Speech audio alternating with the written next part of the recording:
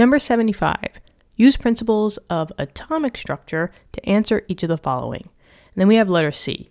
So it says, given these ionization values, explain the difference between calcium and potassium with regard to their first and second ionization energies. Okay, so the best way to explain this out is by drawing calcium and potassium.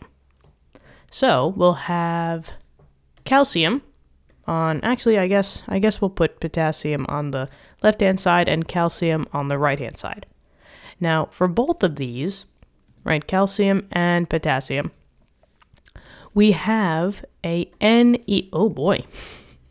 have an energy level, a principal quantum number of n equals 4, right? So we have n equals 4. Okay. Now we can draw the 4 circles, right? But, you know, there's 1, 2, 3, and 4. But just to make this simple, I'm only going to draw the 4th one. So here's potassium, and here's n equals 4, right? And n equals 4 is the largest subatomic particle. It's the largest energy level for potassium because that's where its valence electrons are. And the same thing with calcium. So I'm going to just draw a circle. That's pretty good. And I'm just going to say n equals 4. And likewise, calcium has, you know, n equals 3, 2, 1, and those are, you know, smaller and smaller and smaller, closer to the nucleus.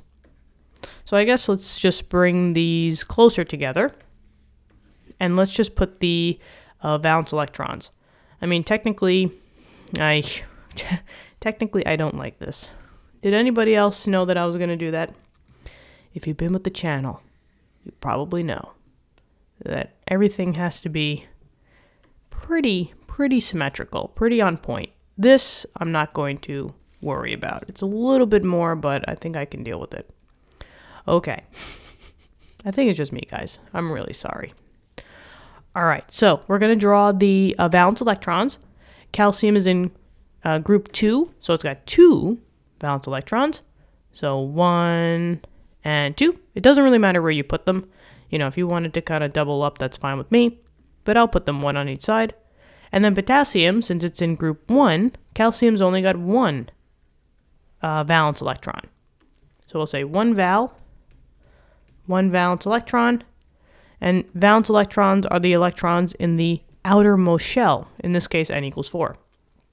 All right, so now we have to just explain the differences in ionization energy between the calcium and the potassium.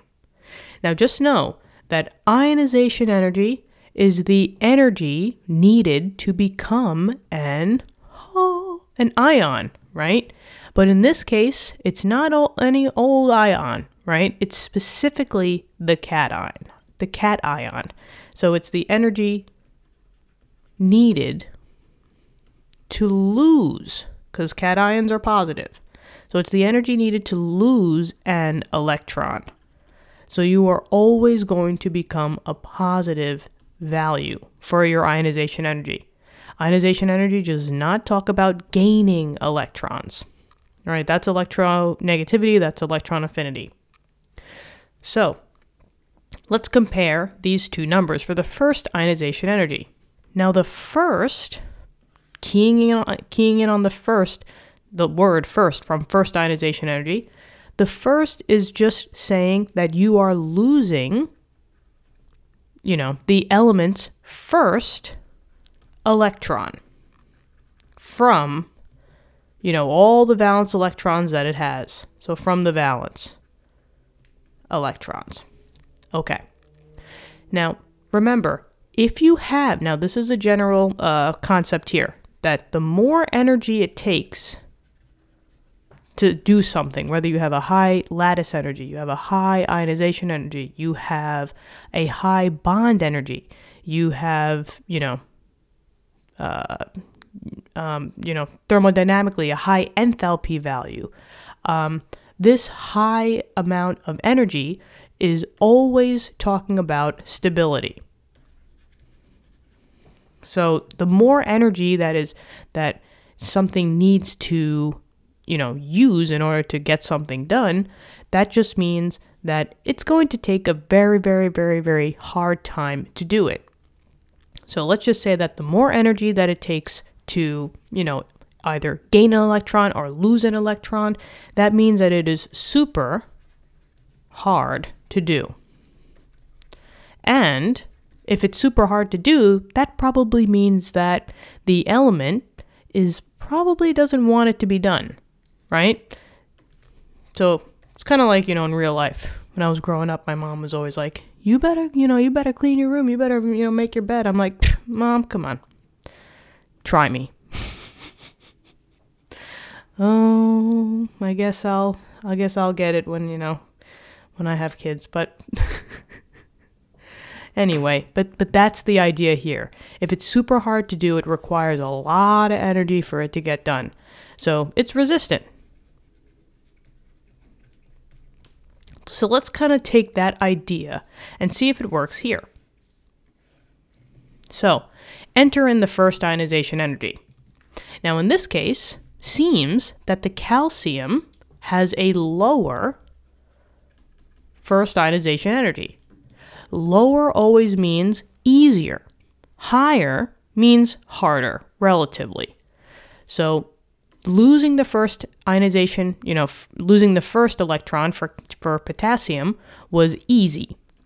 Or we can say that it is lower than the 590, so this is kind of harder to do.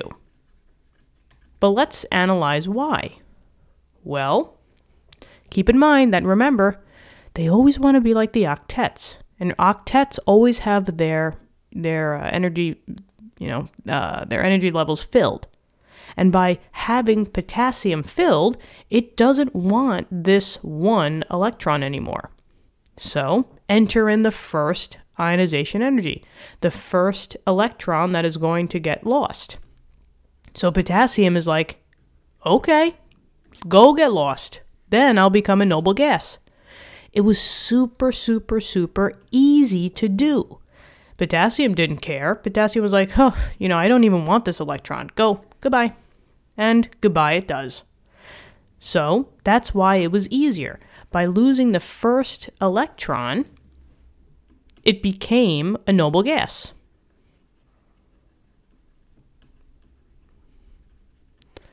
Now, as far as the calcium-wise, same idea kind of here. That calcium, you're still going to lose the one electron because it's the first ionization energy, but when you lose the electron, you still got one left. So, was it really favorable for calcium? Not really. So that's why it was a little bit higher than the potassium, because you lost the one electron, goodbye, but you still are not a noble gas. Now let's check out the second ionization energy. Now, second just means that you're losing now electron number 2. You already lost the first one, so now you're going to lose the second electron. And potassium now drops down to N equals 3, and potassium, remember, is a noble gas. He's chilling, right? Or whoever this is, right? 1, 2, 3, 4, 5, 6, 7, 8. I guess we'll just give it 8, right? But he's got noble gas configuration. So now look at the difference between these, these energy values. 3,050, this is way higher than calcium's 1,140. So on the terms of increasing energy, it's super hard to do. So potassium right now is basically Steve Carell in The Office when he goes, "No, God, no, please, no, no." Does anybody know what I'm talking about? But since potassium has, the noble gas configuration, potassium's like, I am not losing another electron. Why would I lose another electron? No. It's not going to happen. You need 3,050 kilojoules for me to lose one extra electron. Super, super hard to do. But calcium, on the other hand, calcium's like, hey, if I lose this one electron, I'm going to become a noble gas. So goodbye it goes. And that's why the energy value is lower, because this is finally when calcium reaches its noble gas configuration. So with ionization energy, the higher the number, probably doesn't want to do that. And then once, calcium loses at n equals 4, it goes down to n equals 3. And now they're both, noble gases. But this whole idea that we talked about is this answer in a nutshell. So it's all about higher the energy value, more resistant, super hard to do, probably doesn't want it to be done.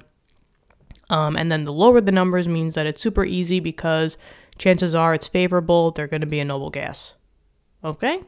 Okay. I hope this helped you out. Let me know in the comments.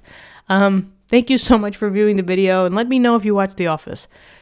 Fun fact, I have never watched The Office. I just know that meme. But right now, I'm on the Big Bang Theory, and I'm kind of liking it. I'm in the beginning, I'm only on season 2, but in the beginning, I was a Leonard fan. I still am a Leonard fan.